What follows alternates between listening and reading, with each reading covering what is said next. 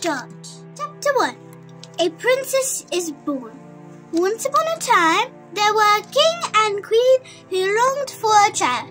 After years of waiting, they had a beautiful baby girl. She is perfect, smiled the queen joyfully. The king and queen were very proud of their daughter. They decided to hold a party to welcome her into the world.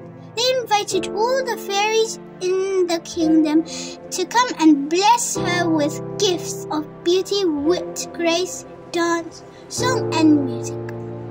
But they forgot to invite one fairy, and this fairy could be terribly mean when she felt jealous. Chapter 2. A Wicked Curse. The good fairies were just presenting their gifts when the mean fairy flew through the window. Everyone felt silent and a chill air blew the room. The queen hugged the princess close to her, but it was too late. You forgot me, but I shan't forget you, hissed the mean fairy, and you will never forget me again. My gift to your precious princess is this. When she has her 60th birthday, she will prick her finger on a spindle and die. With that, the mean fairy disappeared. The king and queen were terrified for their daughter, but there was one last good fairy who was still waiting to give the princess a gift. I cannot break my sister's skirts, however terrible it is, said the good fairy, but I can soften it a little bit. Dear princess, she said gently, if you prick your finger on a spindle, you shall not die. You should sleep for 100 years and be woken by a prince's kiss. Chapter 3. The curse comes true. The princess grew into a beautiful, kind girl. Everyone in the kingdom loved her, even the little birds that flew down to eat from her hand every morning. Her mother and father never told her about the fairies' wicked curse. They didn't want her to worry her. Instead, they ordered that every single spindle in the kingdom be burnt so she could never prick her finger.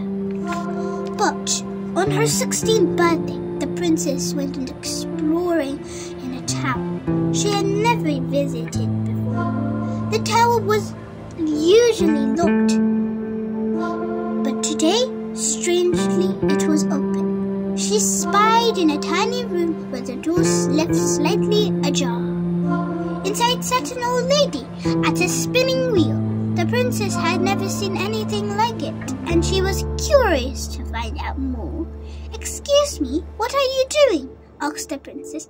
I'm spinning some wool, said the old lady. Would you like to try? The old lady was really the mean fairy in disguise. She made sure to prick the princess's finger with the spindle as the princess reached for it. Ouch! Cried the prince. Then she fell to the floor in the deepest of sleeps. The mean fairy cackling laugh rang through the quiet tower, but the princess did not stir. Chapter 4. The castle falls silent. The king and queen were devastated. They carried the princess to her bedroom and lay her gently on the soft bed.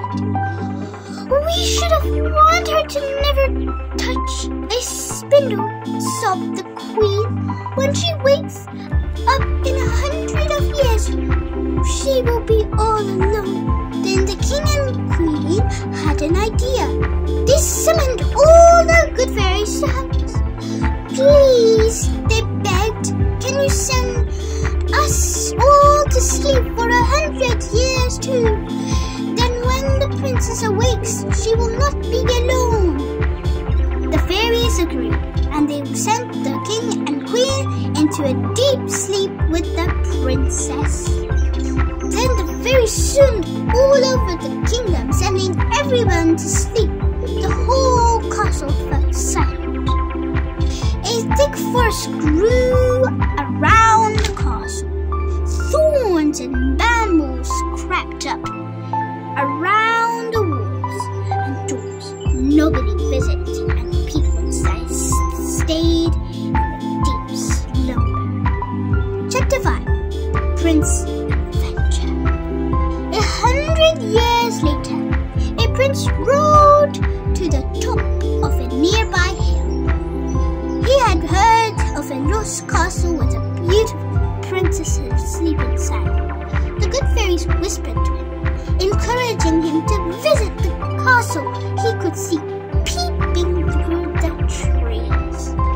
He rode deep into the forest, cutting through the thorns and brambles that lay in his path. Many hours later, he found a door to the hidden castle. Bravely, he opened the door and peered carefully inside. He walked into the entrance door. There, to his astonishment, he found the servants fast asleep. It's true! The people here are enchanted! But where are the princess? He wondered. The prince looked all over the castle, searching room by room, and finally he found the princess. She still lay in her deep sleep. He had never seen anyone so beautiful and fell in love with her at once. The prince gently kissed the sleeping princess' hand. She opened her eyes. He came at last, she whispered to him. All around the castle, everyone woke up. What happened? They wondered. What a strange dream. I was just about to feed the dog, said one. I was going to water the garden, said another. Soon the prince and princesses were married. They invited all the good fairies in the kingdom and all the people who had shared the princess' sleep. The castle rang with song and laughter again, and the prince and princess lived happily ever after. Bye-bye!